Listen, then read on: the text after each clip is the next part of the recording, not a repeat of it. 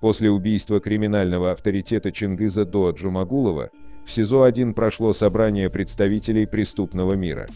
На сходняке обсудили произошедшее в стенах следственного изолятора. Джумагулова убили 30 июля. Как сообщали в службе исполнения наказаний, криминальный авторитет поссорился с сокамерником, в итоге последний нанес, по данным источников, примерно 18 ножевых ранений. Подозреваемый признал свою вину. 15 июля Государственный комитет национальной безопасности официально сообщил о задержании Доо Чынгыза. Его водворили в СИЗО Государственный комитет национальной безопасности. Однако через некоторое время появилось видео, как Джумагулов сам пришел в Государственный комитет национальной безопасности.